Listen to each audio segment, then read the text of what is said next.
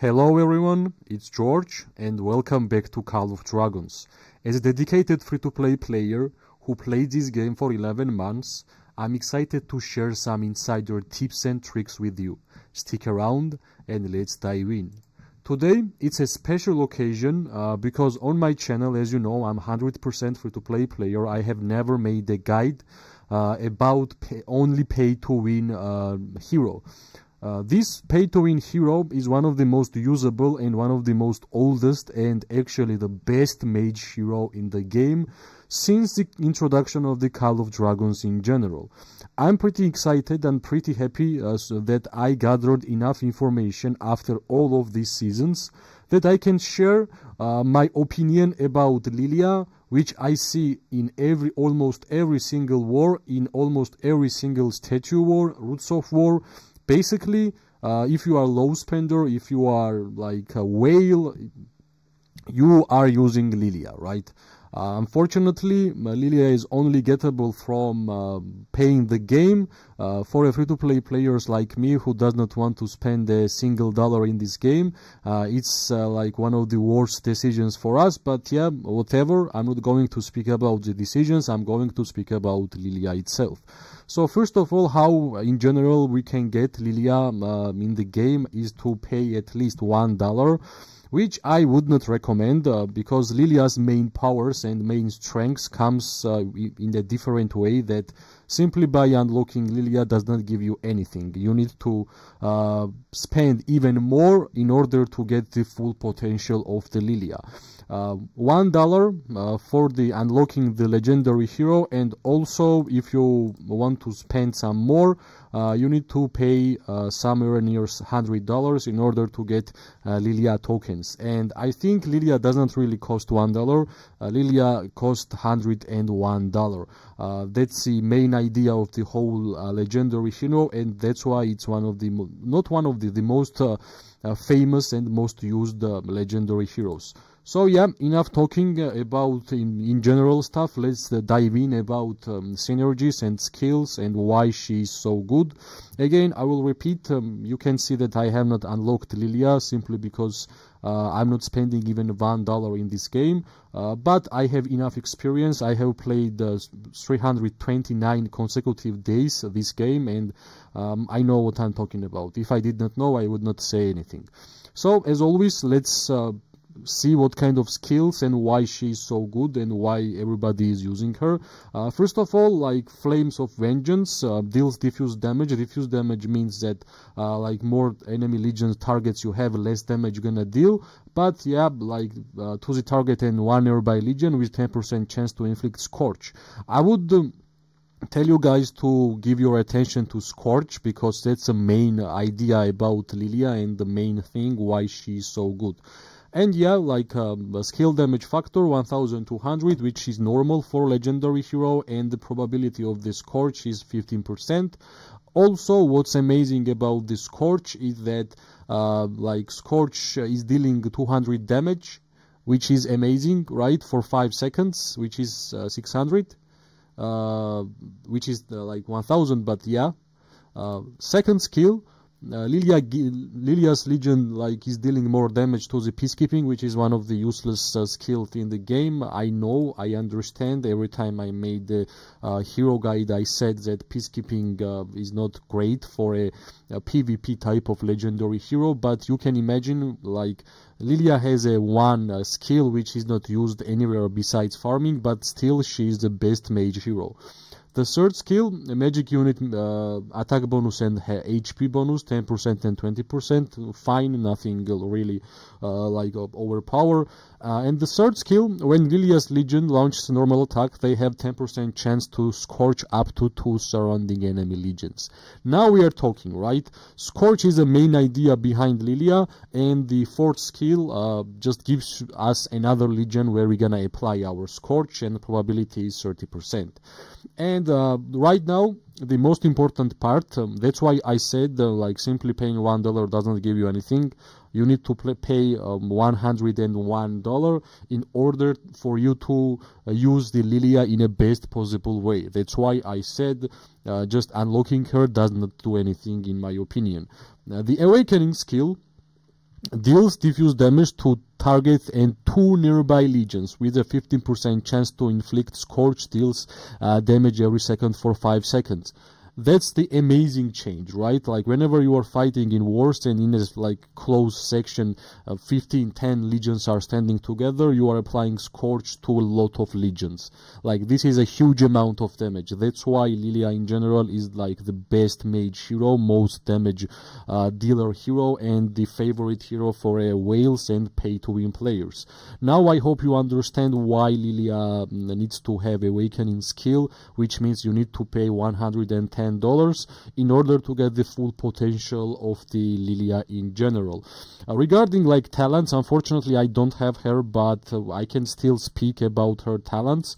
As always, for any single mage hero, skill talent tree is one of the best. For mage heroes, skill is the best. For marksman it's precision. For tank it's for infantry it's tank, and so on, right? So whenever if you are playing with Liliya and if you unlocked her, like 100% go for the skill tree, and never like add points on a peacekeeping, and of course like fully on a skill tree and half on a magic tree. Like there is no other way how to play this hero.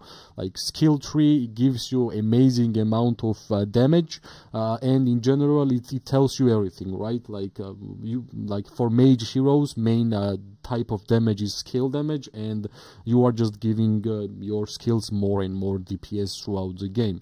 So that's why if you have her, go for a skill tree. Now about one of the most important hero pairs for the Liliya.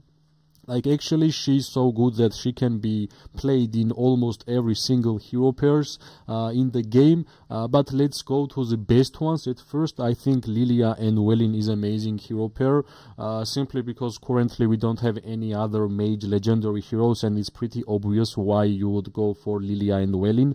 Also Welyn is like more giving more buffer in a way, and more of a debuffer. Like for example, hero skill magic damage dealt bonus 15% is a lot for the Liliya, because Liliya is giving Scorch, skill damage factor, which means like this buff is amazing. Also like some crit rate would be amazing for Liliya, and also magic defense reduction 20%. Like generally Welyn will give your Liliya a lot of good stuff, which gonna help your Liliya to deal amazing amount of damage during any kind of situations in the game. Other than that, like Waldir can be totally fine, also because Waldir is dealing damage to 3 nearby legions, and of course you should already have awakened the Waldir, and that's a great idea. You can even run Liliya with Alwyn, not a great choice, but yeah, simply because both of them are magic units, totally fine. But in my opinion, Liliya and Welyn is obvious choice. You should not, like if you paid $101 for Liliya, I'm pretty sure you're gonna have Welyn in a good position in order to have this epic and amazing hero pair. Other than that, one interesting hero pair which Liliya has, and which might be pretty awkward for you, is Liliya pairing up with Thea.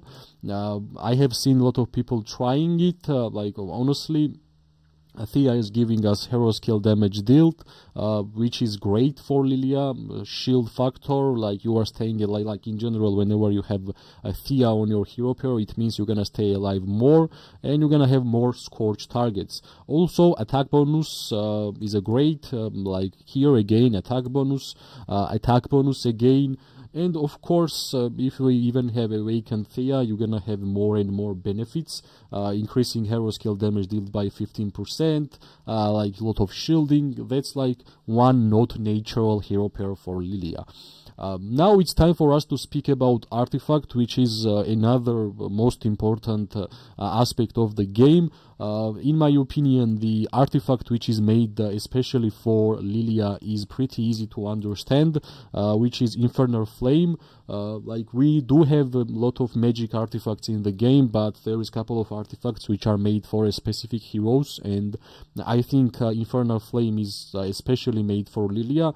Nothing really important, like skill damage factors on the raid skill, but what's the important is additional effect. artifact, your Legion gains Magic Keen when the wielder inflicts Scorch on enemies. And as I already said, whatever Liliya does, it's all about Scorch. And like Magic Keen, magic attack bonus 15% for 5 seconds. This effect can be triggered once every 10 seconds. Amazing artifact. Like if you are especially pay-to-win player, doesn't matter like low spender, high spender, whale, like I am not used to about those words. And if you paid $101 for Liliya, you have to get Infernal Flame. Like that's a perfect combination. Other than that, which artifacts will be fine for Liliya is pretty obvious. Anything with the damage on the skill, Phoenix Eye, pure damage factor artifact, which I currently have. More level you're gonna get, more damage factor you are going to have, and also like in the last stage I think you're gonna get 5 enemy legions in a designated circle. So if Infernal Flame is hard for you to get, go for Phoenix Eye. Other than that, I would not recommend to use any support or like utility legendary artifacts on Liliya. But if you are in a weird situation that you don't have attacking mage legendary artifact, you can always go to the Magic Bomb, which is a budget version of the Phoenix Eye. That's why like Phoenix Eye and the Magic Bomb are kind of similar. Like Magic Bomb is epic, of course, and legendary is the Phoenix Eye. But like Infernal Flame, not a better choice than that. But if you don't have Infernal Flame, Phoenix Eye or Magic Bomb. I would not speak more about other artifacts because I always speak about artifacts which you can get currently. Of course, there is some events whenever you can get additional artifacts from paying or season-ending rewards. But yeah, I always speak about the artifacts which we can currently get.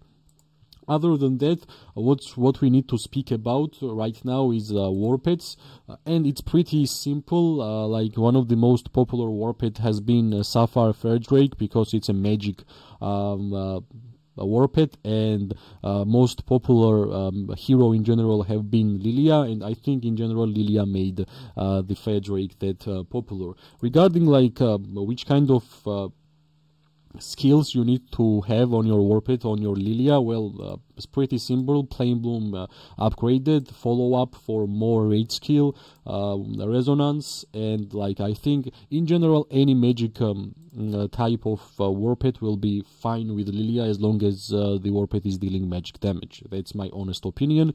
If you want to have more information about Sapphire Fairdrake, I have done 2 guides about it. First one was when it was introduced, and the second one just like couple of weeks ago. Other than that, like we already know how to get Liliya. Unfortunately, it's impossible for players like me who are not paying any money in this game, who want to try the game in an organic way. But if you have like interest in this game and there is nothing like for you to spend some $101 or like $200 in the game, get Liliya. You will have a lot of fun. You will have like a lot of merits out of her. Like she's totally worth it if you are in general paying money in the games, and like it's nothing different from you.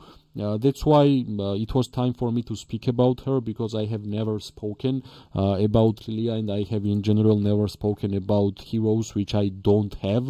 I got lucky and I got Syndrion out of the season-ending rewards, but other than that, like you can't even get Liliya and Hosk from any ways of the game rather than just paying. If I have to choose which hero I would want to have more, Liliya or Hosk, I would go for Hosk, but that does not mean that Liliya is worse than Hosk, simply because I'm a marksman player and I would use Hosk in a much better way than Liliya.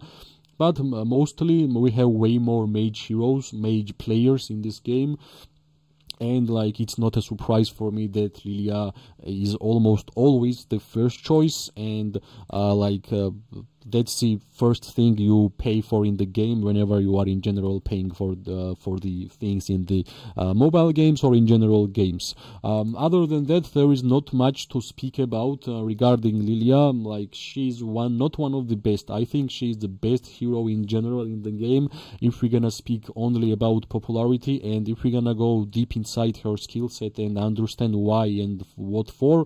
then it's easy to understand that like tier 5 player, you are tier 5 player, you have Infernal Flame, you have Awakened Liliya, you see like 15 to 20 tier 4 players around the same area, you go there and you kill them like in the fastest way. There is not a single hero which gonna defeat legions in a mass wars faster than Liliya. That's why I think Liliya was made for pay-to-win players to start to enjoy game from the beginning. That's my opinion. Like, if you agree, show me that you agree. If you don't, I always like to have conversations in the comment sections. This is all I wanted to speak about this interesting and powerful hero. I hope you are liking the content. If you do, press like, share, comment, subscribe. It always gives me more motivation and more like drive to bring you more and more content. Currently my season is all in the finish line. In a couple of days I'm gonna start season TI, and a lot more interesting stuff will be on the channel, so I'm sure you don't want to miss it. Thanks for watching. I hope you are having an amazing day, night or morning, depending wherever you are. I'm gonna see you very soon. Bye bye.